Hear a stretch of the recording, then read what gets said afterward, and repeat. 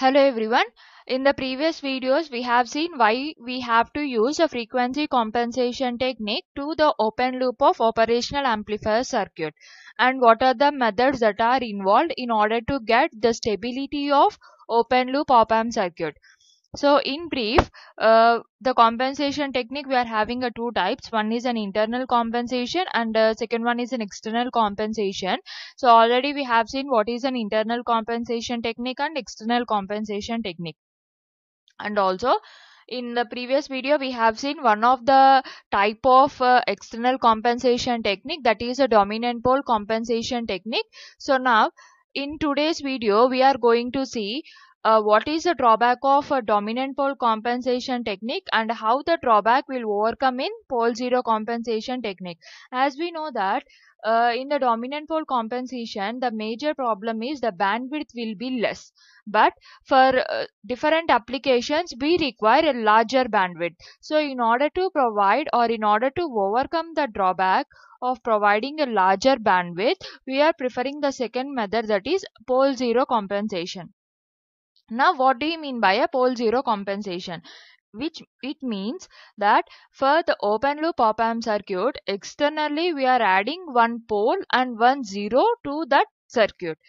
Now how it will provide a stability with the use of this pole zero compensation technique, we will see mathematically. Now let us see how the pole zero compensation technique is used in order to obtain a stable open loop op amp circuit.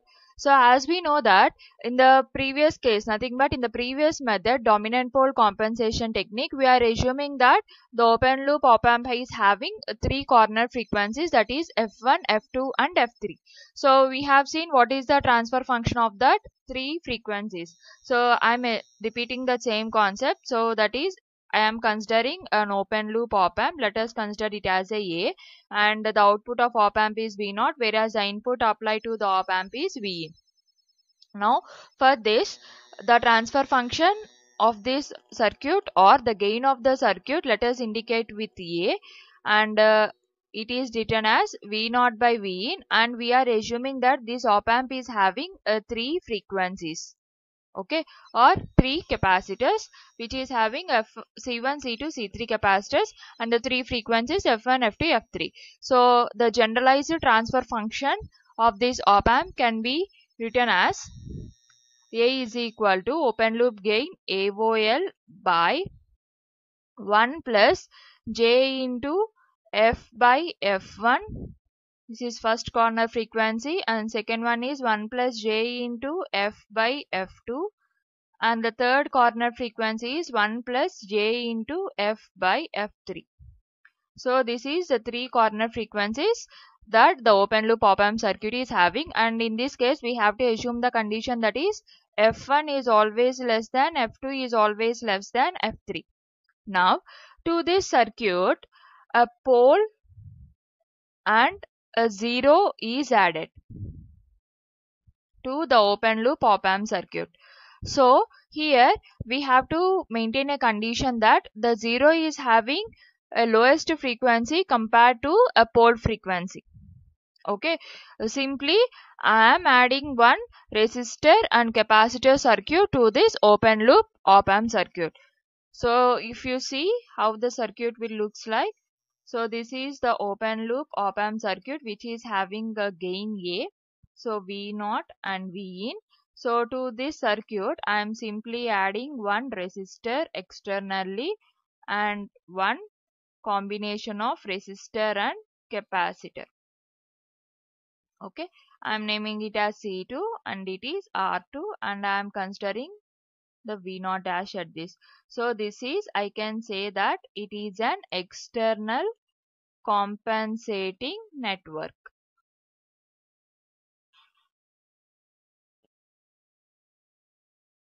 Okay, now we have to find the overall gain.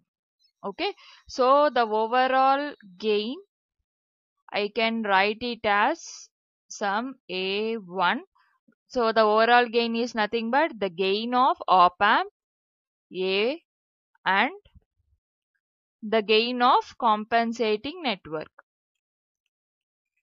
Okay, So this I am calling it as A dash. So finally we have to find the value of A1 as A into A dash. Now we know what is the value of A. Now we have to find the value of A dash. As you know that from this circuit we can write the value of A dash as output voltage, which is V0 dash by input voltage, it is V0. Now what is the output voltage? This output voltage is nothing but that is taken across the resistor and capacitor impedance.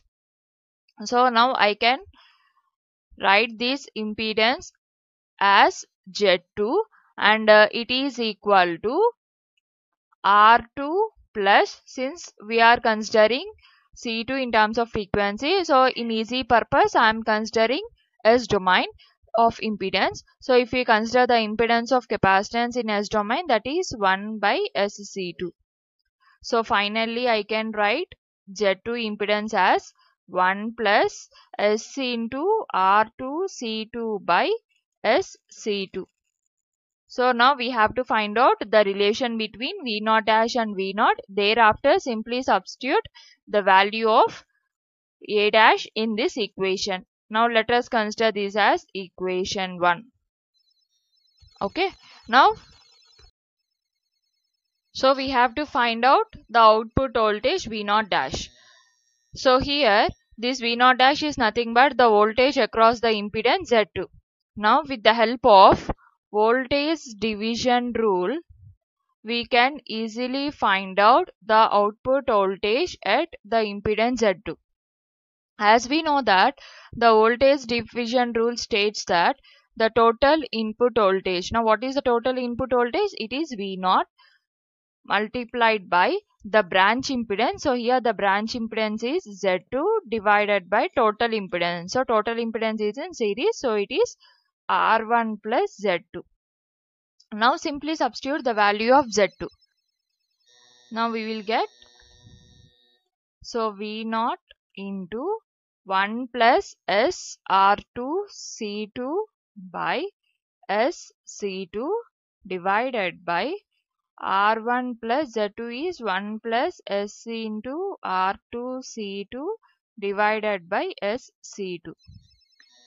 Now if you simply do calculation, we will get the V0 dash as V0 into 1 plus S R2 C2 divided by S into C2, and take LCM, we will get it is S into R1 C2 plus 1 plus S into R2 C2 divided by S C2. Now simply SC2 gets cancelled. So finally the V0 dash value will be V0 into 1 plus S R2 C2 divided by, now take the common S into C2. Now we will get the expression as SC2 into R1 plus R2.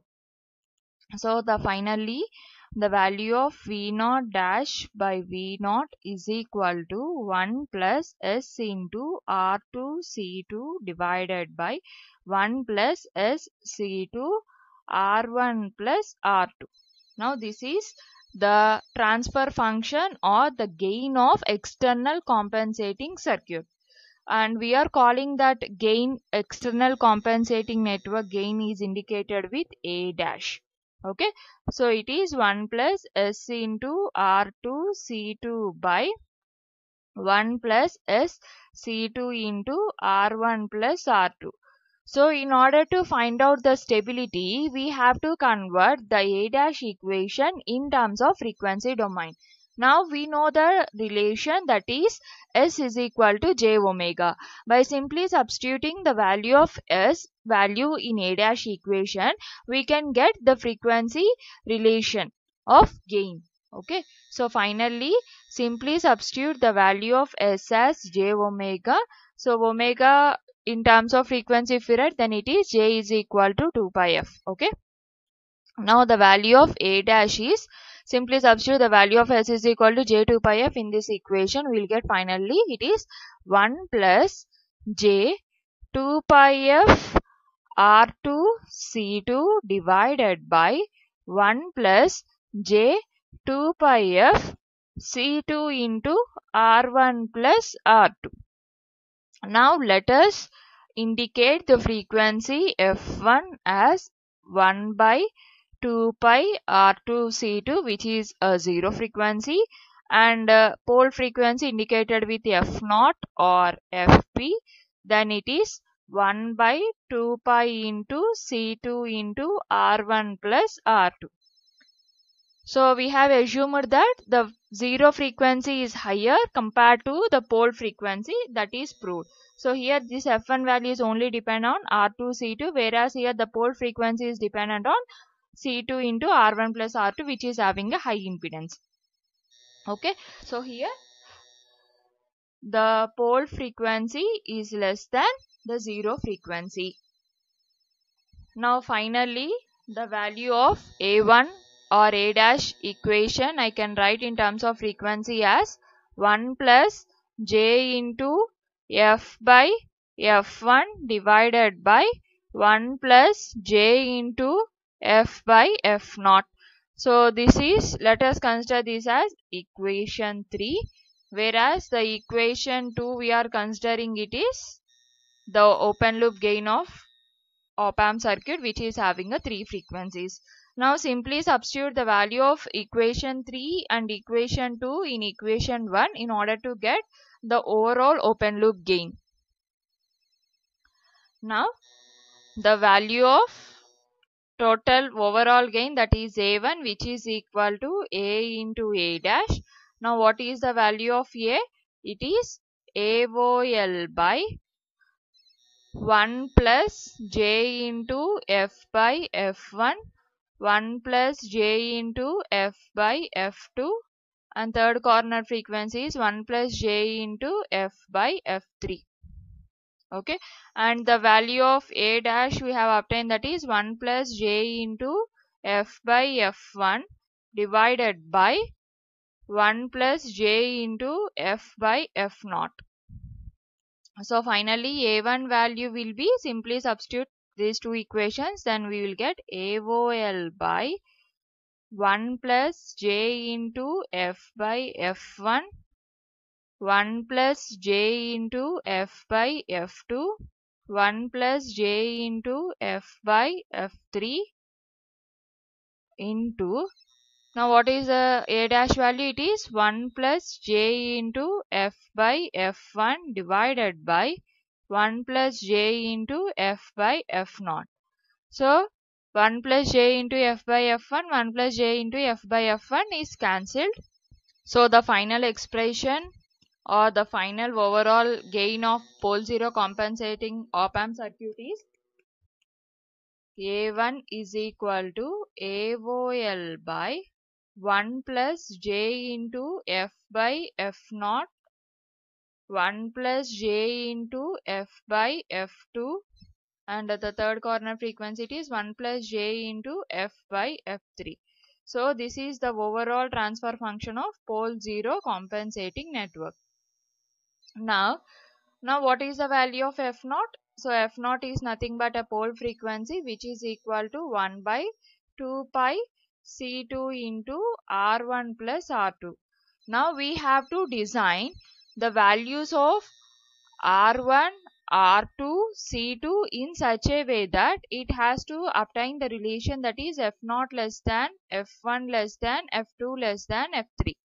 So if you maintain these values, then we will achieve this condition. If we achieve this condition, simply we can convert an unstable system to the stable system. Okay. Now let us see how the waveforms of, or how the frequency curves of uncompensated circuit and the compensated circuit looks like.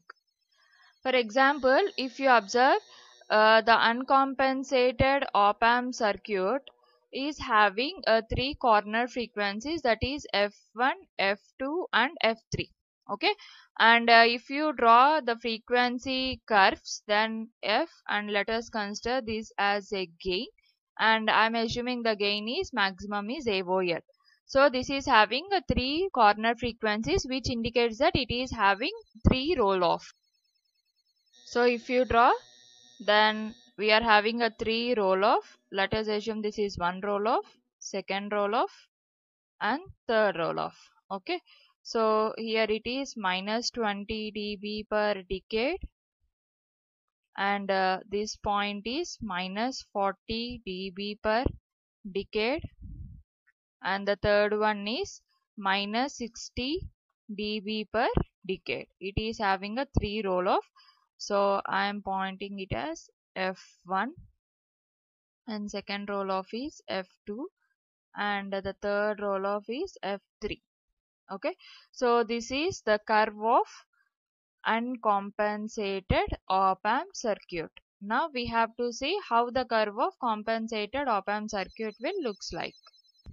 So as we assume that for the compensated op-amp circuit, the pole frequency is always less than the frequencies of F1, F2 and F3 of 3 corner frequencies, which means that, so at this point the pole frequency F0 should be present, and we have to design the F0 in such a way that this is the first roll off point. Okay, so here this is the maximum gain, let us assume, and at F0 value it is having one roll off, and we have to design the values of again R2, R1, C2 in such a way that the gain must be roll off to 0 dB at minus 20 dB per decade. Okay, so at the frequency of F2 it simply crosses the 0 dB of a gain. So now if you assume this is the bandwidth, so which is F2, which is greater than the pole frequency, and it is having a larger bandwidth compared with the dominant pole compensation network, and it is simply having one roll off which is minus 20 dB per decade. So this is how the compensated and uncompensated curve looks like. Thank you.